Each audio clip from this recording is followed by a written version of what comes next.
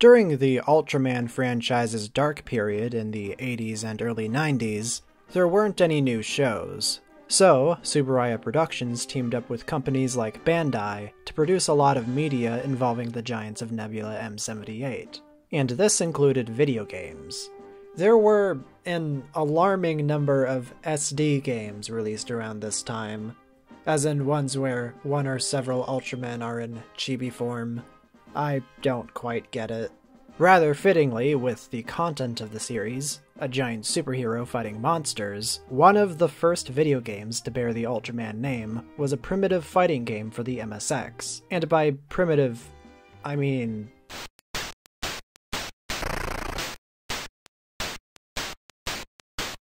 It wasn't until the 90s, when games like Street Fighter II redefined what made a good fighting game, that Ultraman would finally have games more closely resembling what we would consider a fighting game. And a lot of them weren't very good, at least during this period. Today I want to take a look at 3 titles made for the Super Nintendo, or Super Famicom, since 2 of these were Japan exclusive. If I'm right in my assumption that Wikipedia is lumping in the release date of the Japanese Ultraman game in with the article about Ultraman Towards the Future, then that means the former released mere months after Street Fighter II hit arcades. With that in mind, and considering games were a lot quicker to produce back then, I don't doubt that Street Fighter II possibly influenced both of these Ultraman games. But, with both being clunky pieces of crap, I also don't doubt that the original Street Fighter had a stronger influence on them during development. You know, the bad one. What strength? But don't forget there are guys like you all over the world. The first game here, simply titled Ultraman, has an arcade version that has some differences from its console counterparts. Yes, counterparts, plural. There's a Mega Drive version, but it's basically identical to the Super Famicom version, aside from some crappier controls. So I'm not gonna talk about it. Anyways, the arcade version features a slightly different monster lineup, with Antlar and Naranga being exclusives. There are also 2 Baltan fights in this because the show had 2 appearances of Baltan. But unlike the show, the 2 Baltans here have the same design. There are a couple slightly different finishers in this version. Here you douse Jamila with water to replicate his death in the show.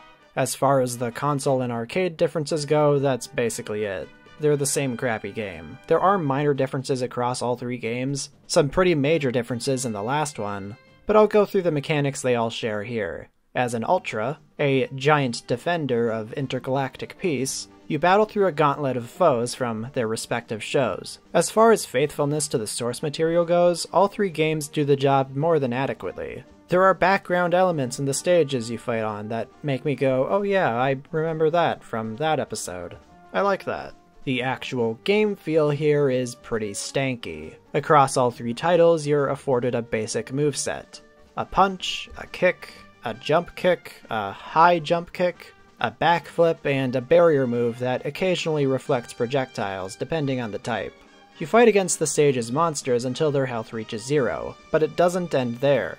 Simultaneously predating Mortal Kombat's fatalities and emulating the outcome of fights in the series, you have to finish off the monster with a level 4 special attack, which is executed when a meter that gradually fills up over the course of the fight reaches its peak. Sure, you can do 3 other special attacks, but the final one is the only one that can kill the monster at the end. The monsters, though, they're not held down by the same restrictions, and they can do their special moves whenever they want. So that, combined with their often erratic and janky movements, means the player is at a severe disadvantage.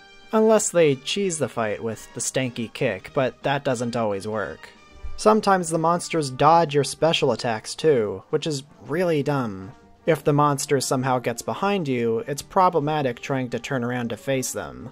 The health comes back over time too, for both you and the monster, so you gotta be careful and make sure to double tap so the monster stays in finish mode. There's also a 3-minute time limit across all 3 games, and I like how it's themed after the mechanics of the show. Your color timer starts beeping once you reach the final minute, and that's also when the pinch music starts playing.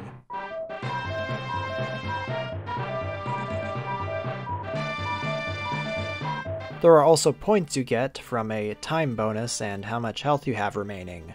And these are very important because getting 50,000 points nets you a continue. It's 100,000 points if you're playing Ultra 7.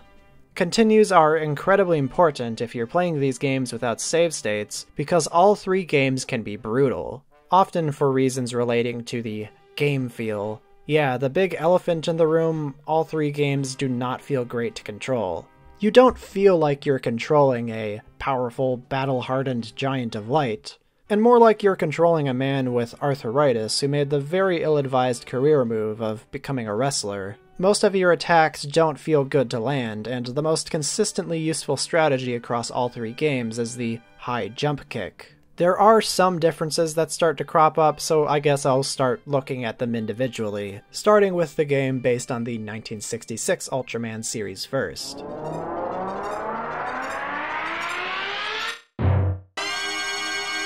Once again, this is a console port of the arcade version. Out of the three games here, I think this one is the closest to capturing the experience of removing a toenail in video game form.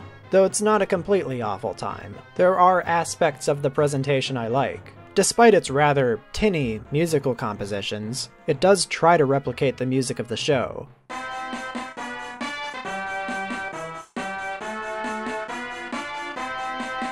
The fight against Jamila is also suitably sad in its conclusion.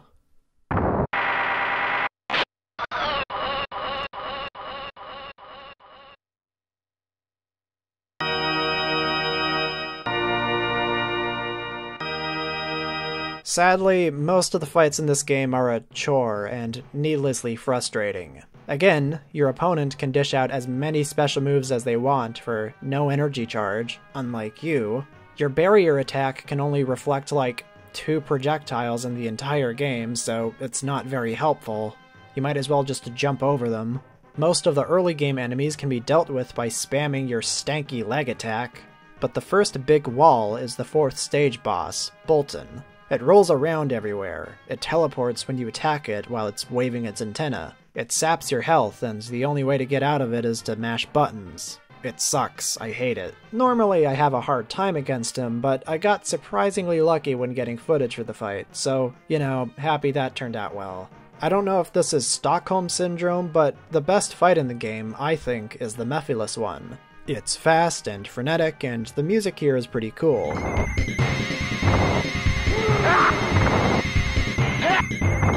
You're basically in a mirror match. Mephilus has a lot of the same moves you do, and falls over just as easily. It's a surprisingly fun fight in a game full of bullshit fights. The hardest, fittingly, is against Zeton, and not in a fair way. He keeps teleporting out of your stanky leg, and basically your entire moveset can be countered at any time. It's not fun. I think the strategy here is to attack when he attacks, because that's when he's most vulnerable, but it's incredibly inconsistent. It's one of the most unfair final bosses I think I've ever seen. You know those continues I mentioned? The ones that, if you were playing fairly, you would have very little of right now? Well, after Zeton redirects your finisher back at you, you have to do this little mini-game where you fire the rocket at Zeton that kills him in one hit. You know, like in the show. The worst part about that is the number of chances you have are based on how many continues you have left. So you better make your shots count, or it's back to the title screen.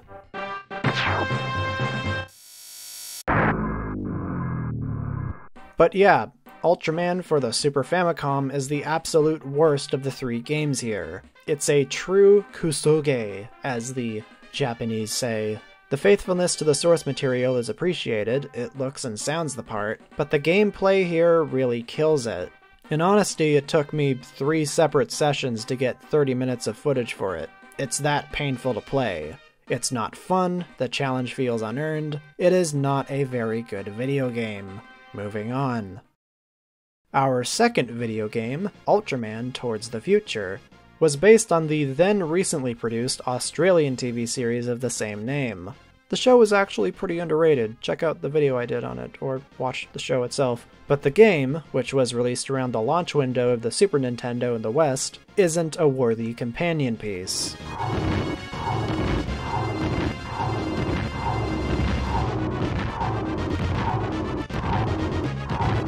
Now, something to note right off the bat is that Ultraman Great here has a lot more animation than the herky-jerky motions of his Japanese counterpart. Attacks feel a little slower, but that, combined with some more vibrant graphics, makes this a step up in presentation. The music is also quite good too.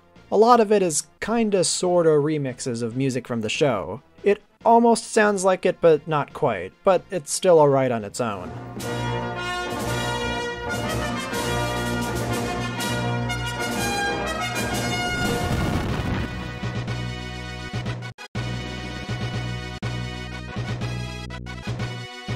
The controls and moves you can do are largely the same, and this game introduces more moves you can pull off by holding up on the D-pad, turning your ballerina kick into a slightly less useful ballerina kick, and your dinky punch into a dinky uppercut. Again, you're better off just using the basic kick here. Due to better enemy design, this game is actually somewhat easier than its Japanese counterpart. But that doesn't stop it from having a lot of the same frustrations. Like the Super Famicom game, you get staggered way too easily, so the incredible silver giant you're playing as will repeatedly land on his ass. It's just embarrassing. I can't imagine any kid playing this thinking Ultraman is this cool property they need to check out. They also used the wrong names for a couple kaiju. The kaiju originally named Gazebo is now named Zebakin, and Dagunja is now Degola. Those names are so off, it's not even the usual problem of the L and R being switched around when it's translated to English. This is more than a simple translation issue. I don't even know what happened here. I actually don't have much else to say about this one. Despite a new coat of paint and some better fights in general, it's more or less another version of the same crappy game. It's not like the next game, which actually introduces enough new stuff to warrant discussion.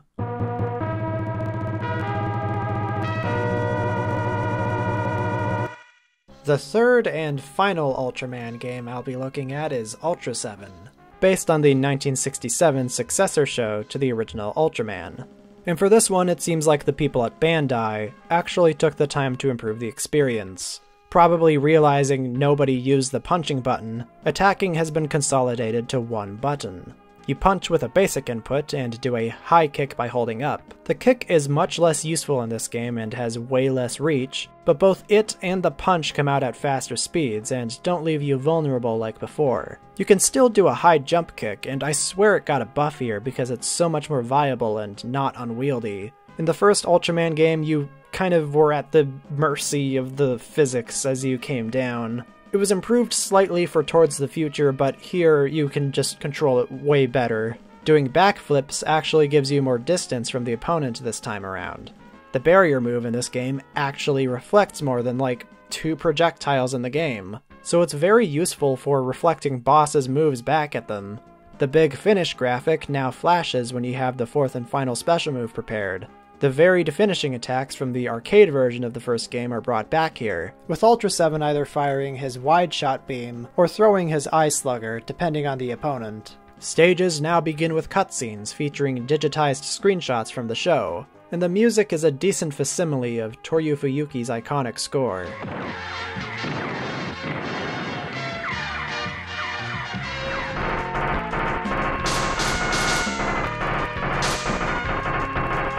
There are even bonus stages where you can control the Ultra Hawk and get points for continues. These stages are okay, but they're definitely no Gradius or whatever else came out around that time. That said, in nearly every way, this is a massive improvement over the previous 2 games, but I still can't in good faith say this is a good video game.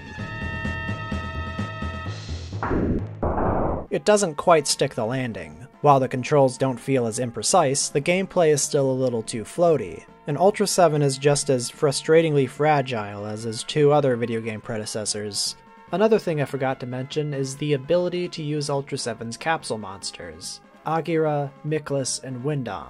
You can summon them at the start of the fight, and their health depletes rapidly, but it gives you the opportunity to whittle down the opponent's health before going in as Ultra 7. This sounds great on paper, and taking a rarely used mechanic in the show and turning it into a gameplay one is cool, but you really need to know the kaiju matchups before you send them in. Against certain opponents, the capsule monsters can get taken down laughably quick, And they don't last long enough to use their special moves, meaning you can only do basic punches and kicks. Pretty accurately to the show, I found that Windom is an absolute joke and should never be picked. But Agira's tail whip attack makes it the most powerful of the bunch. It turns the King Joe fight into a total clown show. As far as the presentation goes, it looks and sounds pretty good all around, with the exception of the handling of the final boss. If you somehow made it this far, you're treated to something dramatic. The score tally at the end of the penultimate stage doesn't have sound effects, and the fight screen doesn't have music. It's all silent as the final battle approaches. And then, at the most dramatic moment, this ungodly crap organ music starts blaring and ruins all of it. I'm especially frustrated with this because the finale of Ultra 7 is my favorite ending in the entire franchise. Its usage of Robert Schumann's Allegro Affettuoso is incredibly moving.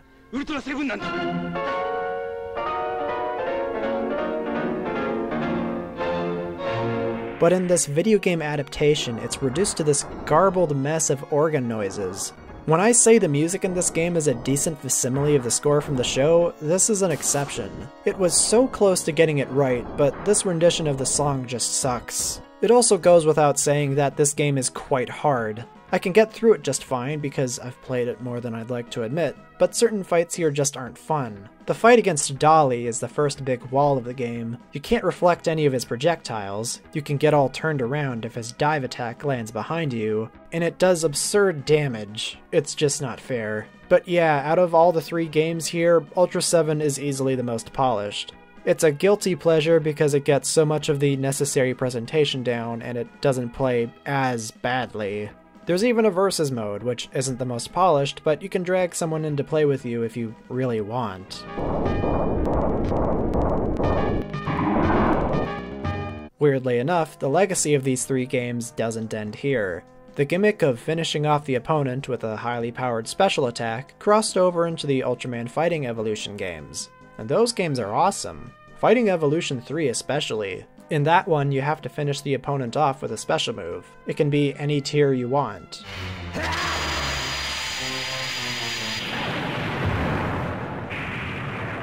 The 2004 PS2 Ultraman game kinda brought this idea back. You don't have to finish the opponent off with a special move, but over time your meter builds up and you can do a more powerful special move. Go play that one. It's really fun. It's probably my favorite Ultraman game. Don't bother with the Super Nintendo Trilogy unless you're really, really curious. Oh yeah, here's a little secret. If you're trying to play the first 2 games, pressing start and select unlocks a options menu where you can turn down the difficulty. I didn't know this when I started recording, so I had to deal with it at normal mode. But yeah, thanks for making it to the end of the video. Here is a readout of my top patrons. Koman, Queer Kaiju, Radiant GV, Chronicler Waba, Alcoholic Alligators, Ryan Santa Cruz, Avak Robot, The Antagonist, Richard Ciavardon, Ziggy Zigra, It's God Z, Big Odilo, An Actual Demetrodon, CMG, Red Comet Harry, and Marpzilla. Thank you very much. The next video will probably be about Ultraman Taro.